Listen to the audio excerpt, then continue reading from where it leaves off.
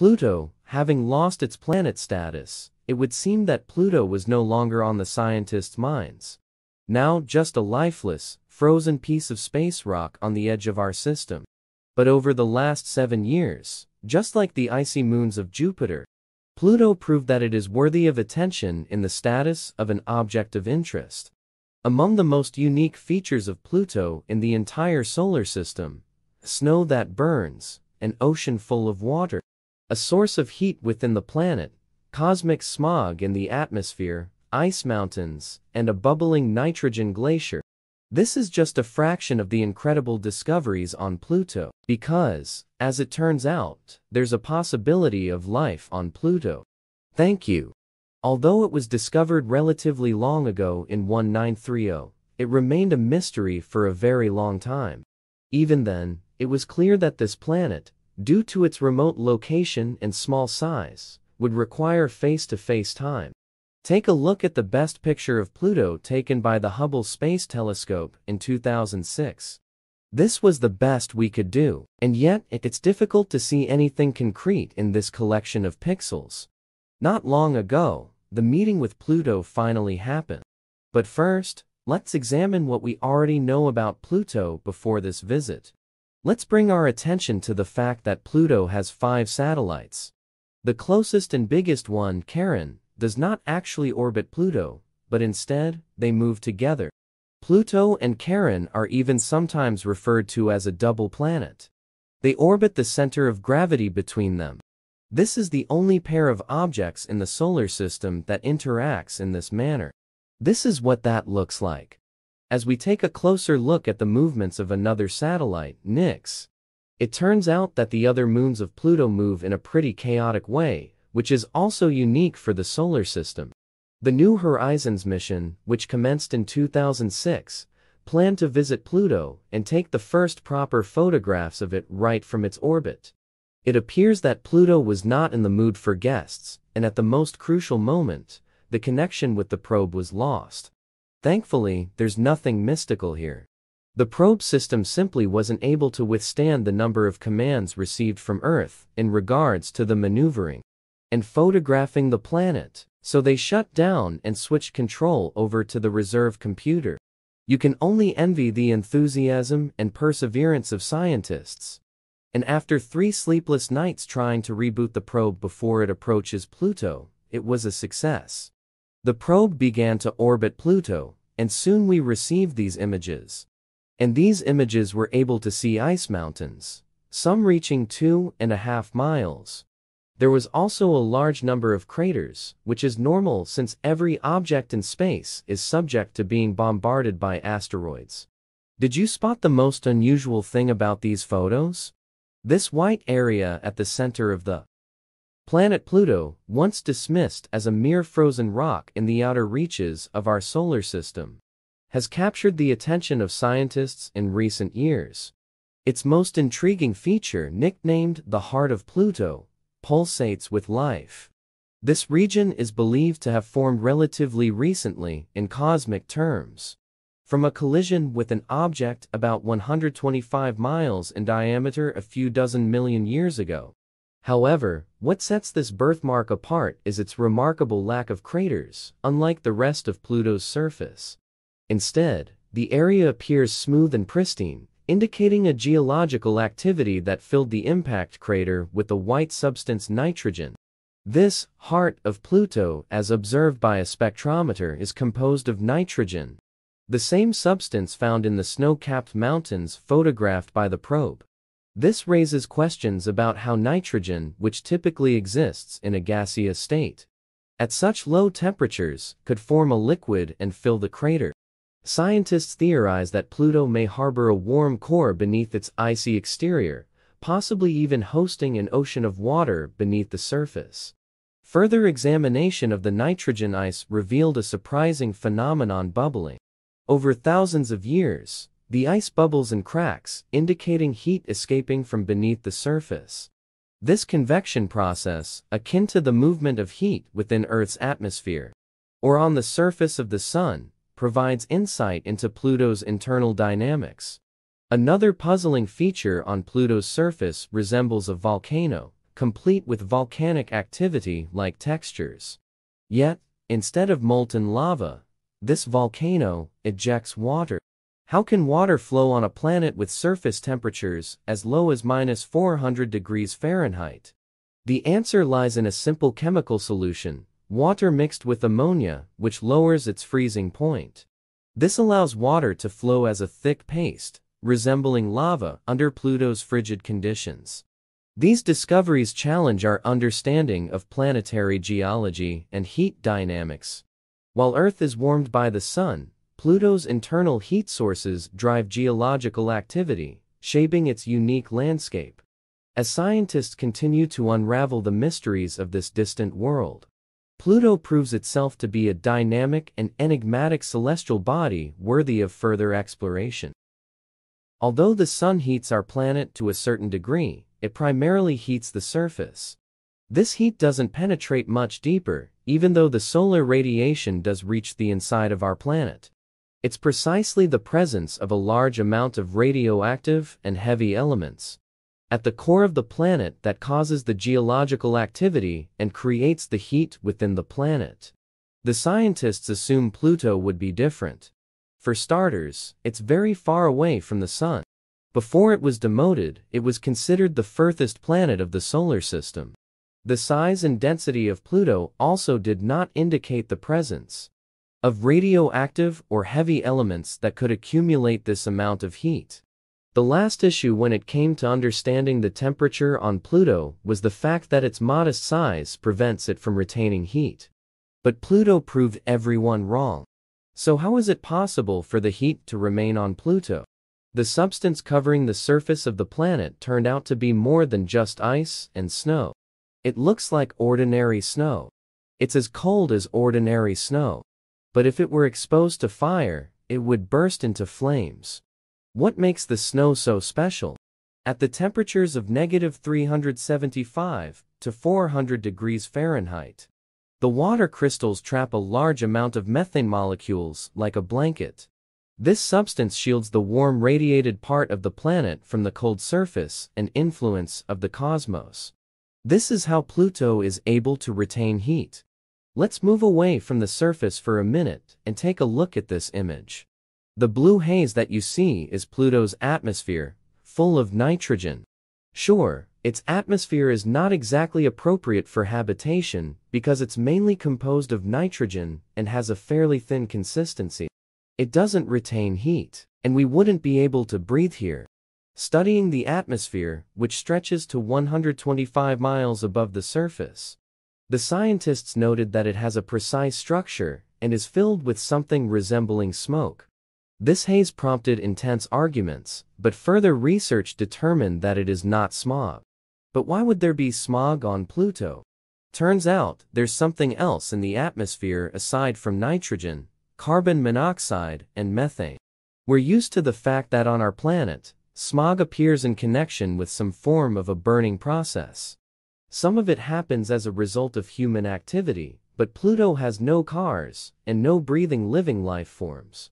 Or does it? Continuing their research, the scientists tried to recreate the composition of Pluto's atmosphere here on Earth to understand what causes the smog by comparing the causes of smog on Earth and conditions on Pluto. Scientists quickly came to the conclusion that this smog is caused by the way the sun's rays affect the gases in the atmosphere.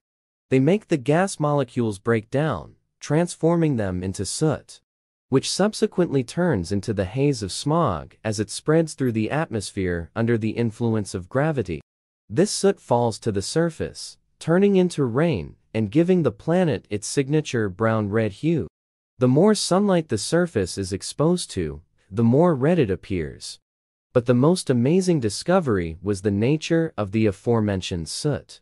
Let's briefly come back to Earth and rewind time to 400 million years ago. Back then, our planet was a water world, with never-ending rain and thunderstorms raging above the surface. The composition of its atmosphere at the time was similar to present-day Pluto. At that moment, the sunlight triggered the same processes as it currently causes on Pluto. In the atmosphere of ancient Earth, breaking down from gas molecules, and forming into new, more complex elements, or what we now refer to as the organic basis of life, nucleobases. The particles that will go on to form the first chains of nucleic acid and subsequently DNA and live cells, the basis of life. And right now, these elements are falling from Pluto's atmosphere onto its surface in the form of rain. What's more, these elements get into the cracks and, in the process of cryovolcanism, they make their way under the surface, the place that, as we already know, has plenty of heat. Does that mean that this is enough for a life form, however primitive, to emerge underneath Pluto's surface? It's very possible because the icy blanket is hiding an ocean. Upon studying the breaks and craters on the surface of Pluto, it became clear. The organic matter does not only make its way under the icy surface, it also rises to the top of it. Take a look at this photo. The red streaks stretching from the places where water mixed with ammonia erupted to the surface tells us that plenty of organic matter already formed underneath the surface. Not one is even considered that life on Pluto is a possibility. However, we can already see that this planet is not only geologically active and alive. It has enough heat and is able to retain it under the influence of the sun. A sufficient amount of organic basis for life is formed in its atmosphere. Evidently, there are areas underneath the surface warm enough to contain water. In its liquid form, water mixed with ammonia that burst out from the depths of the planet through the volcanoes we've seen earlier suggests that such areas under the surface are fairly ample. All of this is making scientists examine each new picture of Pluto with keen interest. And after the icy moons of Jupiter, it was Pluto that became the new focus of their interest in search of extraterrestrial life. Having sufficient potential for life to form, Pluto managed to prove that even having lost its status as a full-fledged planet and being demoted to a dwarf planet, it is still very much alive. Mars, the possibility of colonization of other planets, is a matter that has been on people's minds for many years.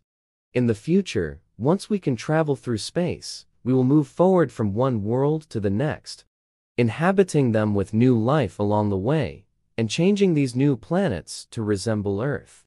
Imagine hundreds or even thousands of planets colonized by humans. Life would bloom along the trajectory of our journey through space, and eventually, the galaxy will be filled with beautiful Earths. But how can we achieve a result like that? Just like in any major project, we have to start small. Could you imagine that in the next decade, humanity might start the colonization of our solar system? Today, we're heading to a neighboring planet to find out if life on Mars is possible. At first glance, the red planet, located only 7 months away from Earth, is completely unsuitable for habitation. Mars, on this planet, there are no rivers, no fresh air, no food. The force of gravity on the surface is twice smaller than Earth's, which would have an adverse effect on human health over time. The atmosphere there contains many gases toxic to humans, so an oxygen mask would be a must. A person would not be able to move around the surface without a spacesuit, due to the low atmospheric pressure and constant solar radiation. So how would the first people on Mars and the subsequent colonists survive in such harsh conditions? First, let's tackle the matter of oxygen. Scientists have already made significant progress in that direction. In April of 2021, Mars rover Perseverance managed to extract oxygen from the atmosphere, using a tool called MOXIE, by a process known as solid oxide electrolysis. In theory, MOXIE can perform the same function as trees on Earth. In the near future, since this kind of technology already exists, it's just a matter of scaling it up to meet the needs of the future colony. As for water, the vessel that brings the first colonists is expected to be equipped with an efficient system of recycling water, similar to the one on the International Space Station. This creates a little bit of freedom for the astronauts while they search the planet for potential sources of water. We know that in the early stages of development of the solar system, there was water on Mars. Previous expeditions have already found water as part of the mineral and soil composition. Currently, discovered and reliably confirmed volumes of water on Mars are concentrated mainly in the near-surface layer of permafrost, dozens and hundreds of feet thick.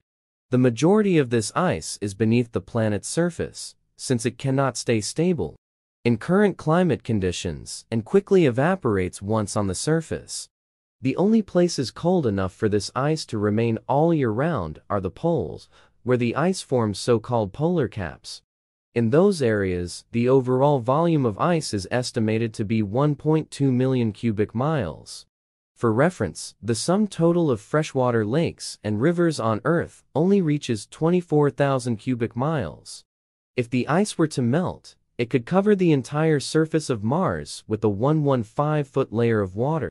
In 2018, after probing of the planet, the Marsis spacecraft discovered the presence of a subglacial lake on Mars. 1 mile deep under the ice of the South Polar Cap, about 10 miles in diameter.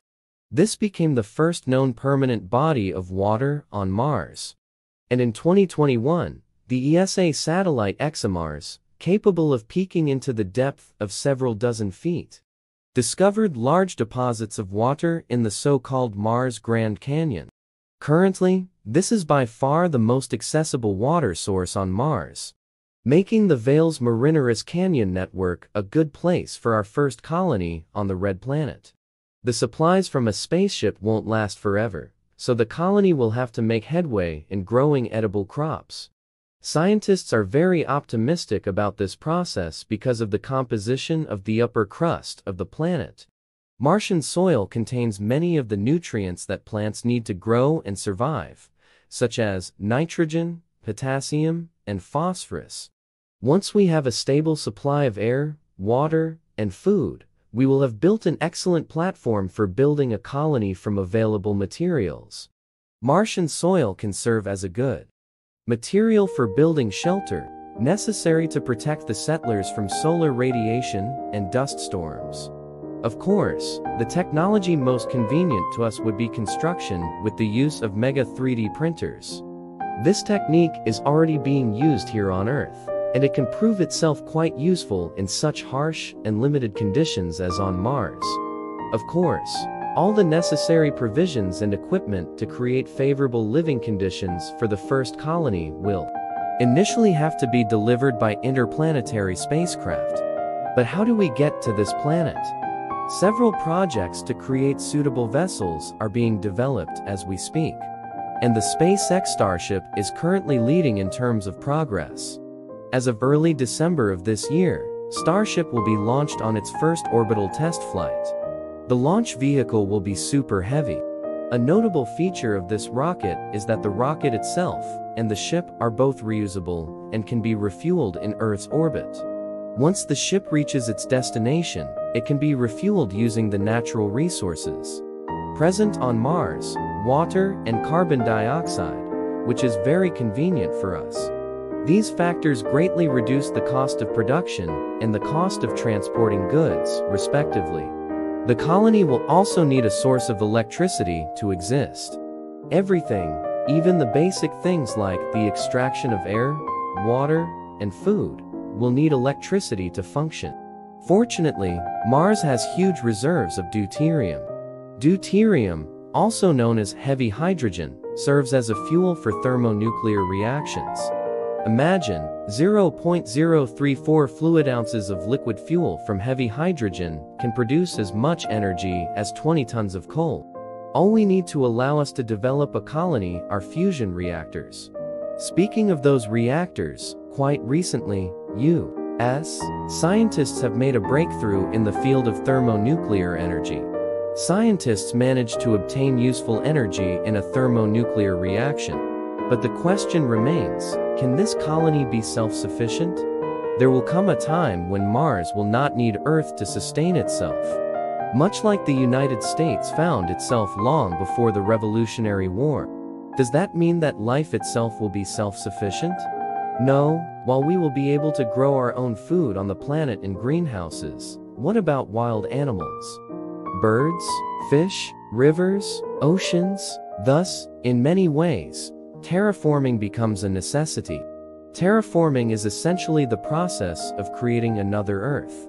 The general consensus is that terraforming is required for global colonization, and global colonization is required for terraforming. These concepts go hand in hand. So let's break down the terraforming process into stages that could bring life on Mars much closer to terrestrial life. At stage 0, we, as colonists that arrive here first, can only live in spacesuits with a sufficient supply of oxygen. At this stage, we're faced with problems such as low temperatures down to negative 193 degrees Fahrenheit, an atmosphere full of toxic gases, very low atmospheric pressure, which compares to less than 1% of the Earth's atmospheric pressure, and of course, the cosmic rays penetrating everything on the surface of Mars. The thing is, Mars has little to no magnetic field, which could protect us from radiation. For reference, a person's exposure to radiation on Earth is 40 times lower. For the next stage, we'll try to get closer to creating conditions where it would be possible to leave the shelter with just the oxygen mask, without the need for a spacesuit. To do this, we need to take care of the radiation, temperature, and density of the atmosphere. Reducing the reflectivity of the Martian surface would allow for a more efficient use of sunlight in terms of heat absorption, which would warm up the planet's atmosphere. This can be achieved by spreading dark-colored dust from Mars moons, Phobos and Deimos, which are among the darkest celestial bodies in the solar system. The alternative is to introduce dark extremophile microbial life forms, such as lichens, algae, and bacteria. This way, the surface would absorb more sunlight, raising the temperature in the atmosphere. If algae or another type of flora took root, it would also introduce a small amount of oxygen into the atmosphere, although not enough for humans to breathe without assistance. In April 2012, scientists reported that the lichens survived and showed remarkable results regarding the adaptive capacity of photosynthetic activity during the 34 days of simulation under Martian conditions at the Mars Simulation Lab. That being said, Mars is already the second darkest planet in the solar system, absorbing over 70% of the incoming sunlight, so there's little scope for further dimming. Another problem with this method is the regular Martian dust storms span across the entire planet for several weeks at a time. Not only do they increase reflectivity, but they also block sunlight from reaching the surface. Once the dust settles, it sticks to whatever it touches, effectively obscuring anything previously deposited on the surface from the sun's reach. The terraforming of Mars would entail 3 major changes interconnected with each other: the creation of a magnetosphere, the creation of an atmosphere, and an increase in temperature. The atmosphere of Mars is relatively thin and has a very low surface pressure because its atmosphere is made up mostly of carbon dioxide. When Mars starts to warm up, CO2 can be helpful in keeping the thermal energy near the surface. Moreover, as it warms up, more CO2 from frozen reserves at the planetary poles should be released into the atmosphere, increasing the greenhouse effect. Another way to improve the atmosphere and subsequently create the greenhouse effect is the introduction of ammonia, methane, and other hydrocarbons. Large deposits of ammonia and hydrocarbons have been found frozen on small celestial bodies such as Titan, which orbit the solar system.